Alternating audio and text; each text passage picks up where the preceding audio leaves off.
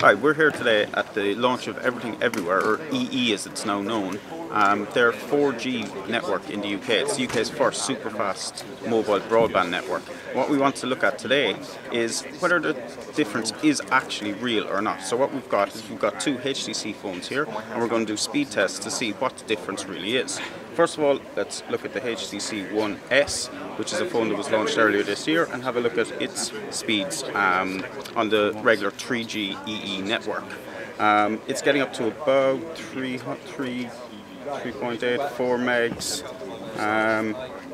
getting up to 5 megs now. So we'll just start the 4G test on the new HTC One XL, L standing for the LTE 4G technology that it's got.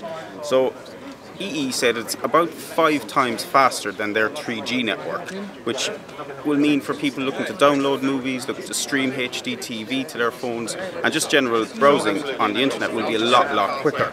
So on this, we've got a speed of 30 megs, and on this you've got a speed of 5. So that's about 6 times faster compared to 3G to the 4G network, which is huge for people who are looking to use a lot of data. I'm David Gilbert for the International Business Times at the launch of Everything Everywhere's 4G network.